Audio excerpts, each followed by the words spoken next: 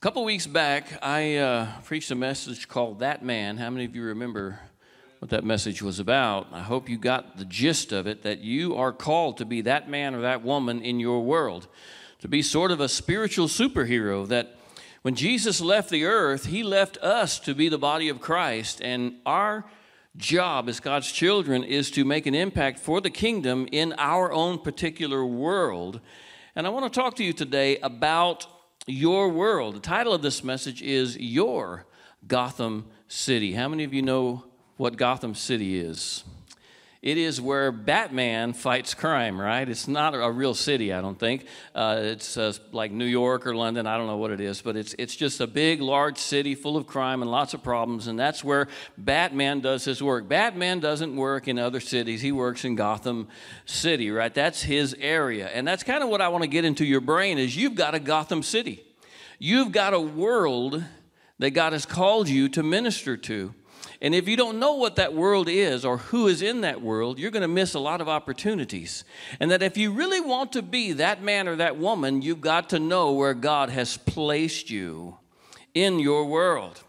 Acts 1:8, you shall receive power when the Holy Spirit has come upon you. Oh, power. What's it for? What's the power for? Is it so we can get goosebumps on Sunday mornings and run up and down the aisles and talk about how great church was and how we can't wait to get back and get more goosebumps? Is that what it's for? No, it's for you shall be my witnesses. That man, you shall be that man or that woman, both in Jerusalem and all Judea and Samaria, and even to the remotest parts of the earth. God has called us to be that man or that woman, his representatives in our world. We have been called. We have been empowered to do that job in our world. You need to, child of God, at some point stop looking at someone else to be that man and you to start being that man or that woman in your world. Are you hearing me? We learned that as that superhero in your world, you are charged by God to advance the kingdom, to fight the devil on behalf of other people, to help those who are in need, to stand up for those who've been knocked down and oppressed, to love the unloved, to share the truth of the gospel of Jesus Christ in your world. God has strategically positioned you in your family, in your community, in your job, in your country at this time so that you can be that man or that woman in your world. Get that in your head. Now, the devil's going to tell you, you can't do that. That's not you. That's for somebody else. That's for Pastor Harold or Pastor Buddy or Pastor Avery. Or that's for somebody else. That's not for you. Yeah, it is for you. In fact, you have influence over people that I could never reach. Come on. Amen. Get that in your head. Batman fights crime in Gotham City. You have a Gotham City. Now, when we read the scripture and it says Jerusalem, Judea, Samaria, and the remotest parts of the earth, that's a little too big for me. Come on. I don't feel compelled to go to the remotest parts of the earth and win the lost. That's a lot of ground to cover, and it's overwhelming, and in fact, it's impossible for me to do. God didn't call me to do all that. He called us, the body of Christ, to do all that. How do we reach the remotest parts of the earth? How do we reach Jerusalem, Judea, Samaria, Austin, Round Rock, Bastrop? How do we reach Elgin? How do we do all of that? We do it because God has placed us in different areas, and we have our own little world, our own little Gotham City that we have influence over. And it's our job to pay attention to our world and minister to our world. All of us can do it. One of us cannot. We have our own little Gotham City. If we're going to be effective as that person in our world, we must know where our world is, who is in our world, and we must be intentional about ministering to them. Can you hear me today? Most Christians kind of bumble through life haphazardly ministering to people, but Jesus called us to be fishers of men. There's lots of different kinds of fishers, right? Have you ever gone fishing with somebody that don't know how to put a worm on a hook? And they're just there to have fun. And usually, like several years ago, we took some young boys from the church fishing, and we had so much fun, but trying to get them to catch fish, is just impossible. You eventually go to, let me put the worm on for you, let me set the bobber for you, and we'll just catch some perch. And then they got the biggest kick out of catching these little bitty perch. You know, it was so much fun for them. But a serious fisherman doesn't need someone to put a worm on the hook for him. He doesn't need someone to tell him when to go, what kind of bait to use, where the fish are at. A fisherman knows. God has called us to be people who catch men. And I don't believe he's called us to be the kind of people who just go and don't even know how to put a worm on a hook and hope that sometime someone might actually come to Jesus because of us. I believe he wants us to be professional fishermen. We know what we're doing. How many of you know that kind of fisherman? He knows when to go, where to go, what kind of bait to use, what he's looking for, the right time of the year, and all of that kind of stuff.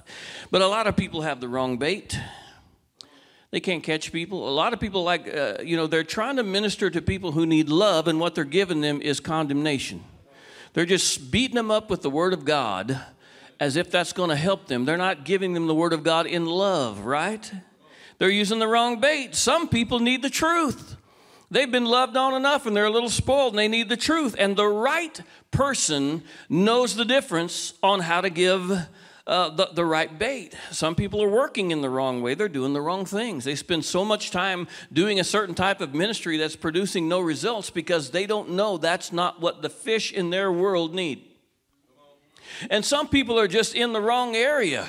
You know, I've never figured out, now, because I'm not one of those professional fishermen, I've never figured out why when you're on the shore, you throw way out as far as you can, and when you get out in a boat where you're out there, you throw back towards the shore. I don't know what that's about, but some fishermen maybe can explain that to me at some point. But a good fisherman knows where to cast his line. He knows where the fish hang out, how low. Some are up on the top of the water. Some are way down low, and I don't know when or how, but if you know what you're doing, you know where to go. Now, some people are fishing in the wrong area in their life, and that's why they're not effective.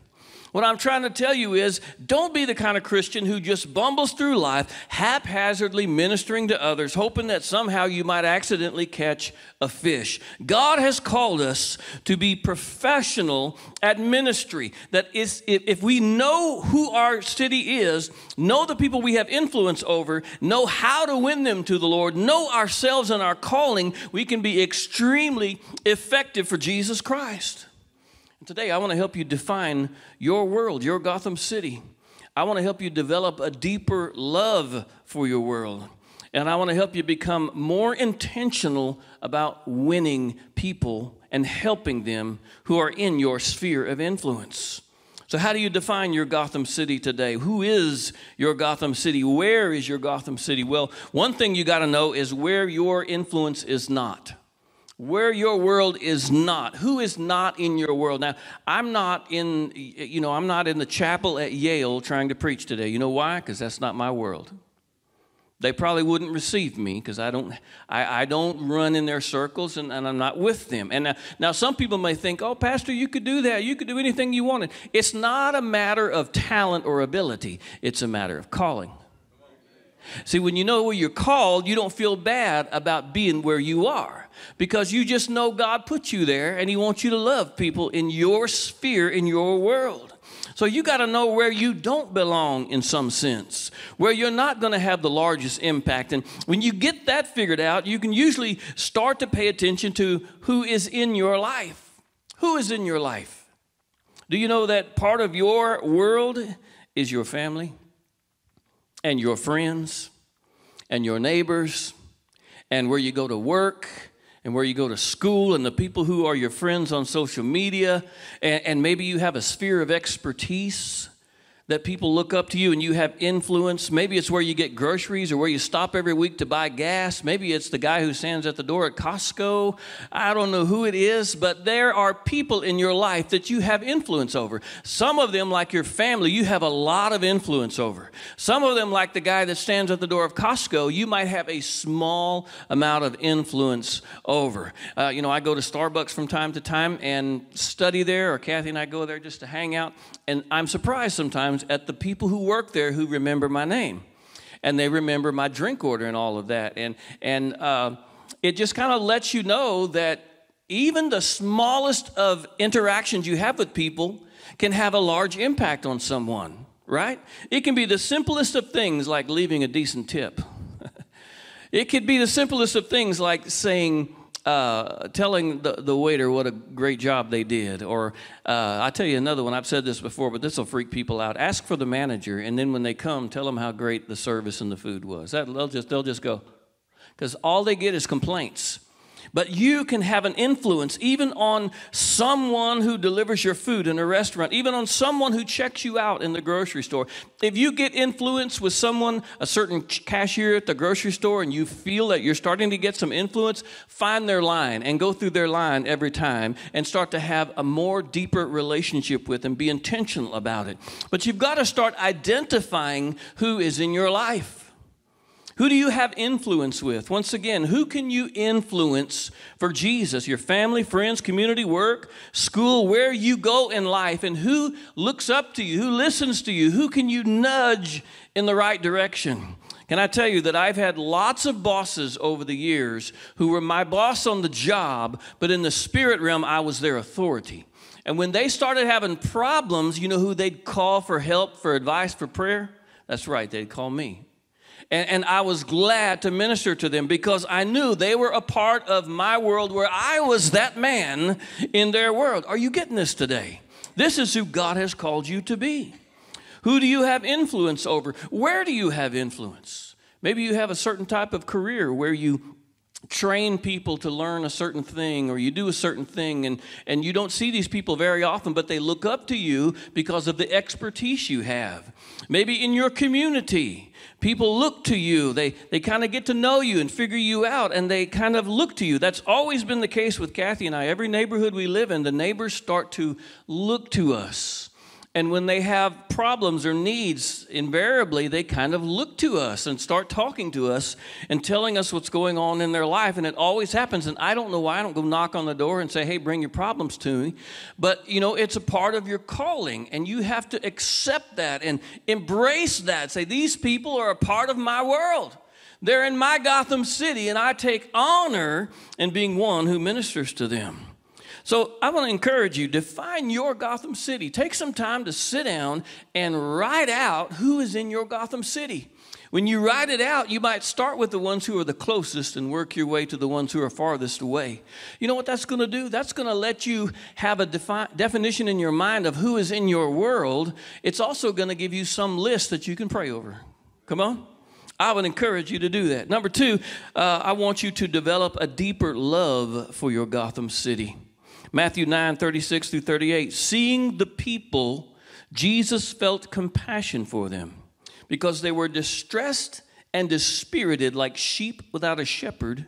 Then he said to his disciples, the harvest is plentiful, but the workers are few. Therefore, beseech the Lord of the harvest to send out workers into his harvest. You know what you are? You're a worker in the harvest. Somebody prayed for you. Somebody prayed for your arrival, and now you're here. You catch that? You are here as a worker in the harvest. Now, why are you a worker in the harvest? Because somebody saw, somebody looked around and saw and cared. Now, I know it's easy to look around the world at our friends and our family, and some of us are related to some knuckleheads, right? And it's easy to be like, look around and see them and think, well, that's their problem, and I can't believe they do that. I can't believe they live that way, and that's their problem. I got my own thing going on. And you know what? God didn't call us to look around and see them and not care. He called to us to look around, see who is in our world, and have compassion for them, care about them. John 4:35, do not say there are 4 months and then comes the harvest. Behold, I say to you, lift up your eyes and look on the fields. I like that word, behold. It's like telling you, hey, smacking you in the face. Pay attention, look around you. There are people around you who need you. They are in need, and you have inside of you the very living God who can minister to their life. Don't say 4 months. No, the harvest is now right before our eyes. Look around, pay attention in your world, see who's in your world, and care about them. And let me tell you something. You got to be forgiving, kind, merciful, understanding. In other words, you can't look at people and start to be critical of all the mistakes they make and the sin they commit. You know what sinners do? They sin. Why are you surprised by that? Why are you shocked by that? And can I tell you something else? A lot of people think, well, I can't hang out with those sinners. Well, Jesus hung out with sinners, and can I promise you something? God doesn't need you to protect his reputation. Amen.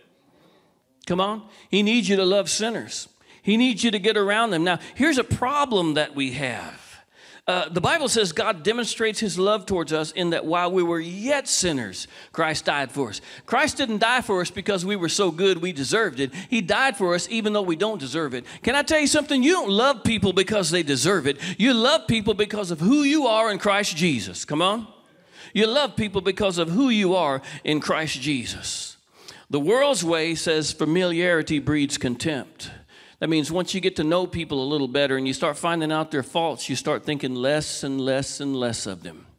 You get to know someone at first and they seem like they're wonderful people. And then you get to know them more and you see them make mistakes. You see them argue with their spouse. You see that their finances aren't all in order. You see that their car is dirty or whatever it is that you don't like. And all of a sudden, the more familiar you get with them, the more you start having a little bit of contempt. Well, they're not all I thought they were. That's the world's way. But you know what God's way is the more I get to know you, the more I love you.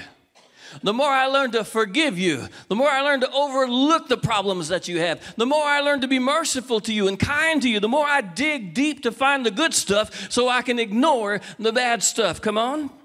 If we want to really make an impact in our world, we've got to breed a deeper love and dedication to those people who are in our world. And yeah, they're going to test you and try you. If you're the superhero, there's going to be times that you got to carry them. And it's heavy.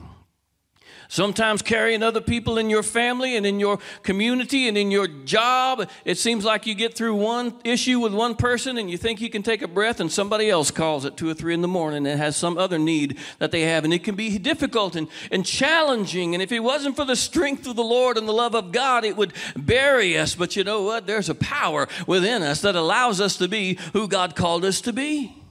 And the more we get to know people, the more we should develop a deeper love for them. Most of you in here, I've known you a long time, and I could tell you some of your faults. And you could tell me some of mine. But you know what? I don't care about your faults because I see such beauty in you and such goodness in you and such wonderful things in you and how God has used you and how he's just getting started in your life and how the best is yet to come. And you know, we have to be intentional about that because while the world is defining your faults, we ought to be defining the goodness that we see and the possibilities that we see. We ought to be telling people, you know what I see in you? I see that if God ever got inside of you, he would do something so amazing it would blow your mind and everybody else around you. Amen. We've got to be kind and merciful. We've got to be intentional about ministering to our world. Be intentional. I'm going to list, I think there's about 10 of them here. And if you can't write them down fast enough, don't worry. I've got a sheet of paper that you can go home with that they're listed on. Be intentional. That means don't just accidentally minister to people. Be intentional about ministering to people. Number one, you got to see them. You got to pay attention. Look around. Who is in your world?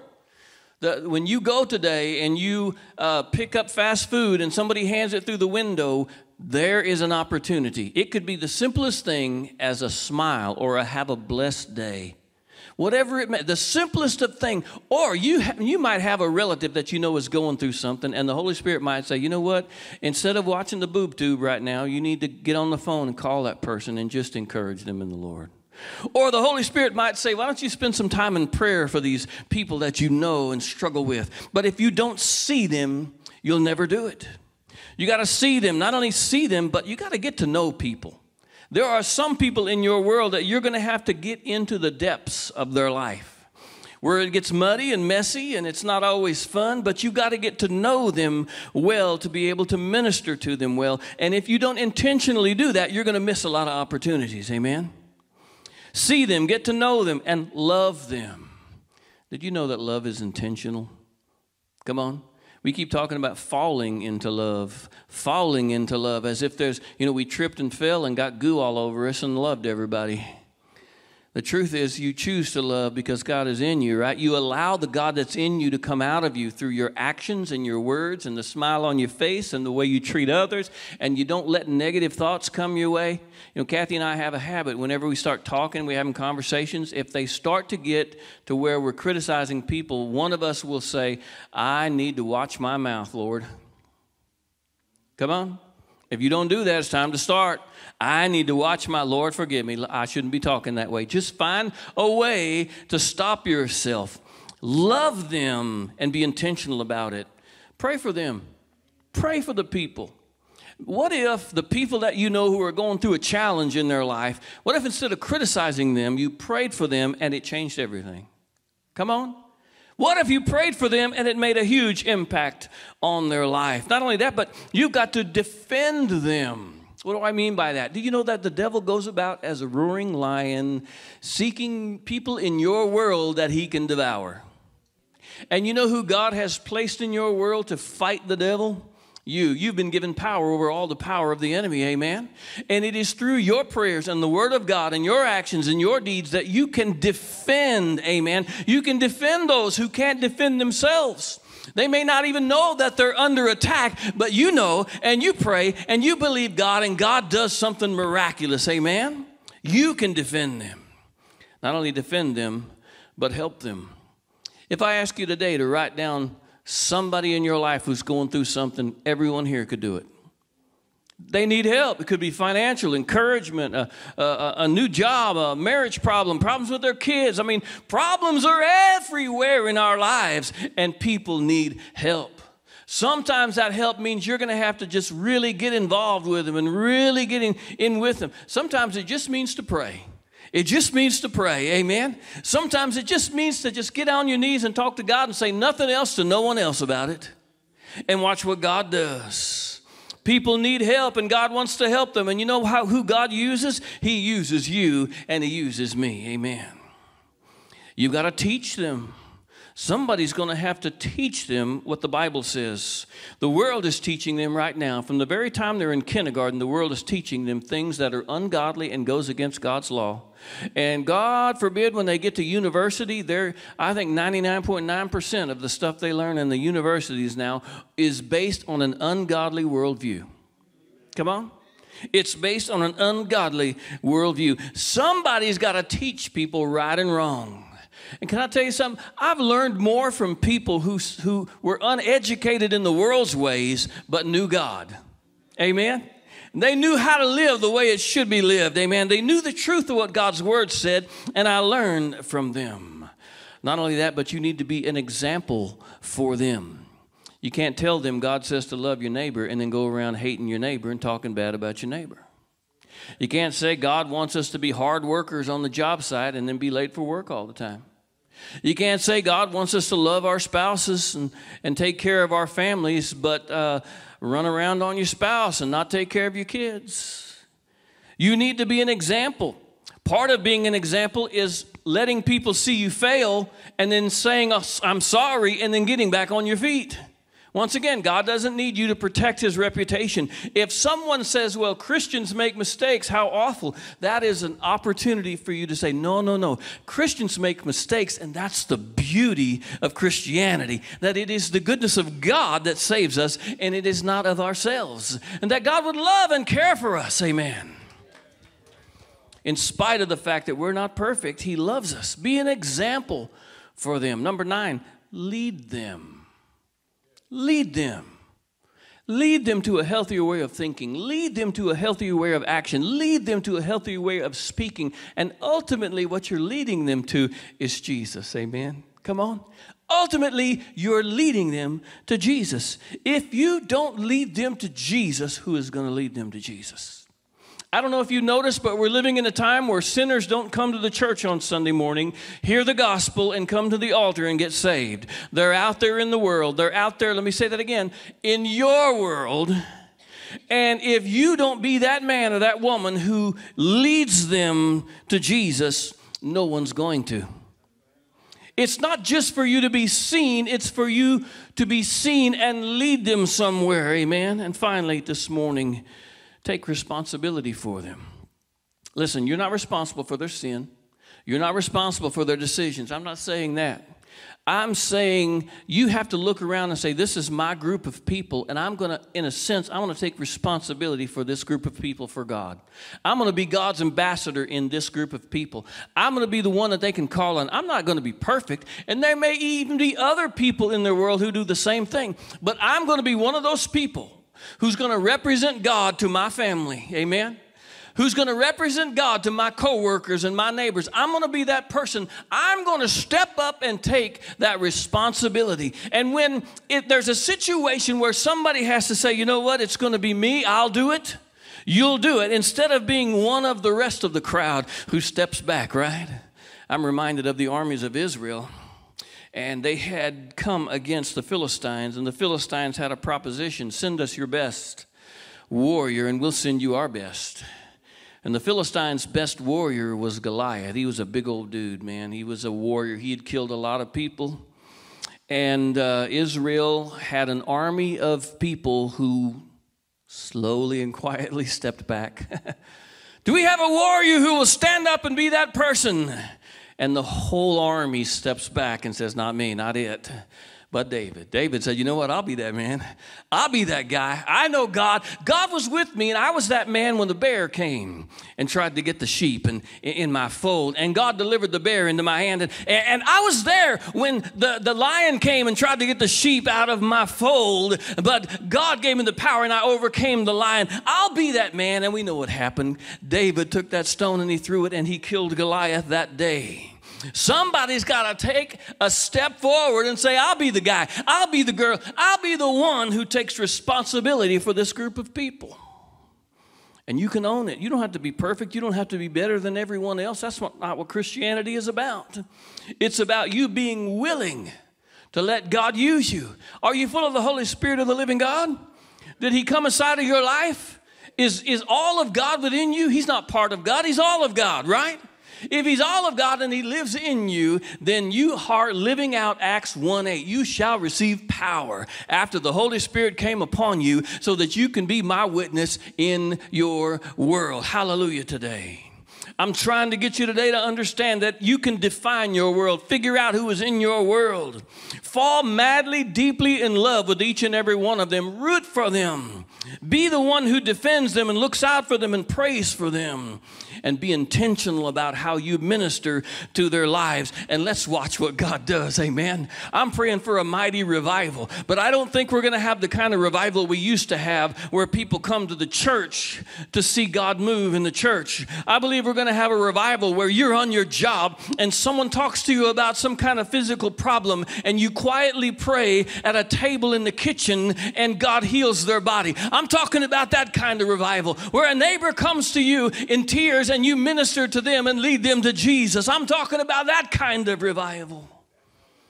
God has given us a world, a Gotham City, if you will, for us to have an impact over. And as I've been thinking about that this week, it's been encouraging to me, because I begin to think about the people who look up to me and need me, and how encouraging it is. What a blessing it is. We've got family members and people who live in other parts of the world who call on us for prayer. What an honor that is. We've got people who I've never met on social media. Do you know that social media is a great place to do ministry?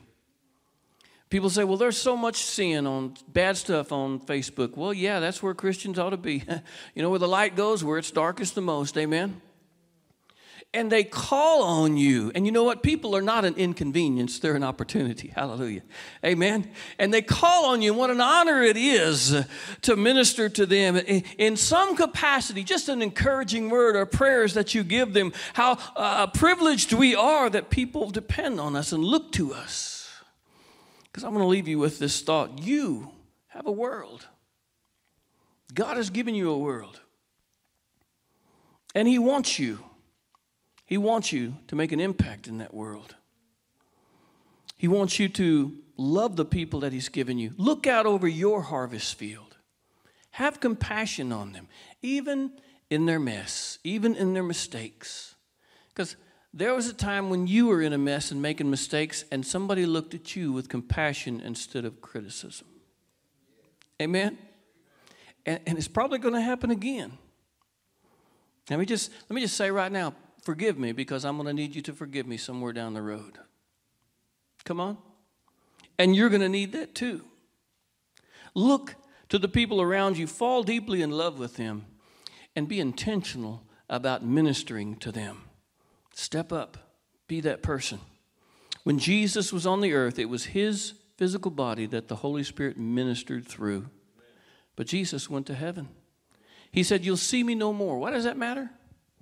Because spiritually dead people can't even relate to the love of God. They can't feel. Sometimes you can just, in prayer or worship, you can just feel how much God loves you. They can't feel that because they're spiritually dead. But they can see it. Why did Jesus came? The Bible says that he became flesh and dwelt among us, and we beheld him, so that people could see God's love in a person. They need to see it. What does that mean for you and I? Well, Jesus went to be with the Father, and now you and I are the body of Christ. You are who God uses in your world to minister to people. He's going to use your fleshly life to minister to people, right? If you're willing, he will do that through your life, and they can see your good works and glorify your Father in heaven. They can see the love of God through how you live, how you treat them, how you help them, how you teach them, how you lead them, how you take responsibility. I want to encourage you today. I really feel like this is where God is leading our church. Not to be a place so much where everybody comes together on Sunday. That's wonderful. I love church. But if we gather here all on Sunday and then we just go back out into our world and we're amateur fisher persons, I think we failed. But if we train ourselves in here to be effective out there, come on, and we're intentional, and we pray, and we do God's work in our world. We're not trying to be somebody else. We're not trying to be in another pond fishing. We're fishing in our pond where God has placed us, and we have an effectiveness for the kingdom of God. Father, I just thank you, Lord, that you have called us, Lord. If everyone just stand with me if you can at this time. Stand with me if you physically can. If you can't, that's okay. Thank you, Jesus. Father, we just thank you that you have given us a sphere of influence, a Gotham City, Lord. You've given us a world that is ours. You've placed us in it, and we ask you to forgive us for maybe wanting to get out of it because there's been problems or stuff that we don't want to deal with. And we ask you to forgive us for maybe being blind to it. We're not paying attention to the people in our lives. Father, we ask you to forgive us because sometimes even when we see the problems that people go through, we've just been uncaring and we just go on about our lives and leave them to themselves. And Father, we ask you to forgive us for not being intentional and active in ministering to the people around us, Lord Jesus.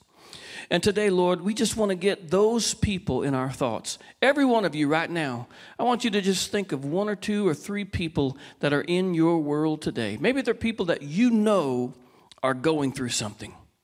Just let them come to your mind. Just a small example of the people in your world. Oh, thank you, Jesus. Thank you, Jesus. Thank you, Jesus. Thank you, Jesus. Thank you, Jesus. And these are people. Have you ever cared about someone and did so much for someone and other people were critical of you? They're like, why do you care about that person so much? Why do you care about them so much? You know why? Probably because they're in your world and God has called you to. And that's the Holy Spirit in you. Think of those people right now, and let's just lift our world, your world. You lift your world up to Jesus today, Father, in the name of Jesus. I just lift my world, my sphere of influence, my Gotham City up, Lord Jesus. And I ask you right now, God, to just touch those people, Lord God. Help me to see them. Help me not to be the kind of person who misses it, Lord. Lord, help me to have a deep love and compassion for them. Help me to be forgiving and merciful and understanding, Lord Jesus. Father, I pray that you'd help me develop a daily plan to influence those people in my world, God. I thank you for it in the mighty name of Jesus Christ. Amen. And I pray that our church would have that mindset, Lord, that our world isn't just in here. Our world is out there, really, God. And I pray that you'd give us a burden and a hunger and a courage to step out and take responsibility for the people in our world in Jesus' name.